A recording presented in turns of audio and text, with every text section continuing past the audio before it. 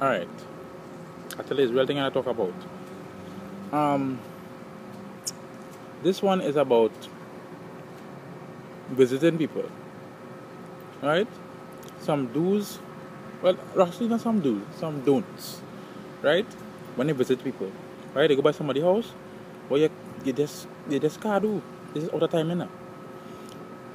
Number one, right? Here's the scene. You must wear good socks, right? You never know if they have the rule where to take off your shoes. It will look real bad if you take off your shoes and ever holding your socks and you walk inside the people's house and your big toe exposed. It don't look good. And sometimes you have to take off your whole shoe and your socks and your foot white. So cream your skin too. Cream them heels and cream them toes. If you know you my people. You understand? Nice. Next thing. Now, more likely if they come, they put out something in a tray. They put a little nuts, cheese sticks, marshmallows. They put these sweets in the middle. The next side, you go have like one of them chocolate and them kiss chocolate. You know, you take one, two. There's some people who eat all. You can't do that. That is real cave. That is cave behavior. That is animal behavior. To eat everything in the whole tree. And you pick up the tree and you have it right here. And eat the tree and boiling. Boy, I just love chocolate, boy. No, that is cave. That is disrespectful. You can't do that.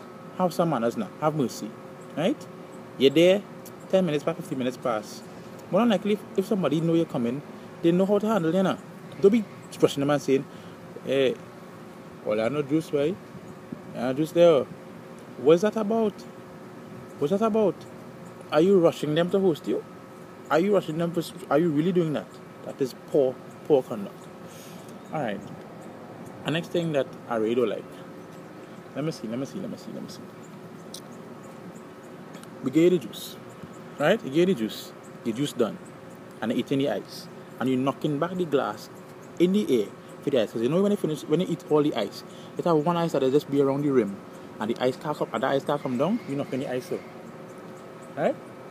Like an animal in the people's house. That is poor conduct. Right? Walking into rooms that you're not supposed to walk into. You want to see. Let me see keep on curtains now. Right? I want to see what's in this room. Are you fast and out of place? Follow me, sit down and shut up. You understand? Have some manners. Please. The next thing. We give you food. Right? And you have sauce on your food, right? Let me say you get some sweet chicken and something. You cannot lick the plate with your fingers. You cannot do so. You can't do that. That is poor conduct. No matter how best it is, you can't do it. Right? Don't do that.